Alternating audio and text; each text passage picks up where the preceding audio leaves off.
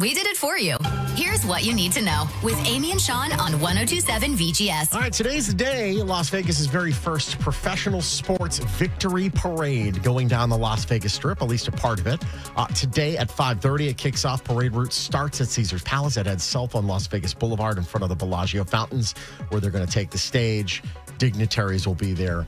In-game entertainment will be there. Should be a lot of fun. There's going to be closures around that intersection as well. We have a story on our website, 1027vgs.com, if you want to find out the best places to park to be able to make it there and make it out as well. Yeah. A lot of people are also saying if you wanted to be by the stage, to park at TI. It's free parking. You just walk down the street.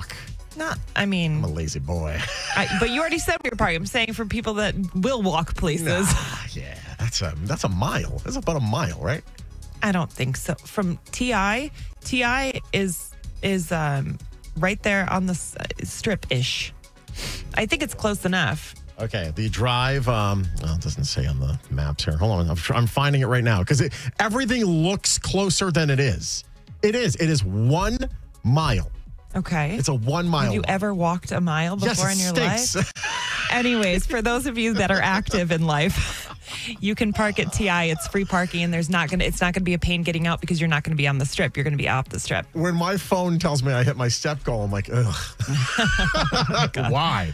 But here's the deal, though. Speaking of miles, a lot of people, at least on social, where everyone likes to complain, saying that the route is just too short. It's an insult to the ladies. Now, being in Boston for the first Patriots parade, that was a very small parade that first year, too. They had no idea what to expect. Yeah. It was a madhouse. The next year, things got a lot longer. That's what I'd say. If you think, you know what, that's not enough support, make sure you're down there. Make it big. Yeah. So next time Clark County makes that a much longer parade, which would be great. So I'm going to certainly make my way down there. The Raiders game on Sunday. R.I.P. Not a good game. 16-0 scoring in the fourth quarter that let the Cardinals in for an overtime, and then they lost in OT. Yeah. And quarterback Kyler Murray of the Arizona Cardinals decided to run towards the Wynn Field Club seats and celebrate with a Cardinals fan after that victory. A hand, though, appears out of nowhere. This was a video that was kind of just released yesterday. It really, took fire yesterday. Yeah. And it smacks Kyler right in the face. Kyler took umbrage to that, spotted a fan that he believed it was. It was a Raider fan. Metro is now investigating, and they don't know who the person is.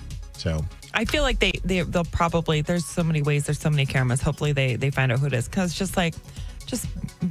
there's really no reason for it. There's a problem with having the fans that close to the action, though. We're just so many dumb fans. Yeah, I know. Really dumb, especially when they're all fed up on alcohol and and on a loss. On a loss, the loss really puts them over. Yeah. Finally, being put over. Wow, CCSD test scores improving. Thankfully, after the pandemic dip, they're heading in the right direction. 3rd through 8th graders took the assessment. It showed a 41.2% of CCSD students scoring proficient in English. That's up 4% from the year prior, right in the heat of the pandemic. 26.4% proficient in math, just over 5% higher than the year before. Not setting the world on fire, but up is good. Up is good. Up better. For those of you who didn't know that, you're not proficient in math.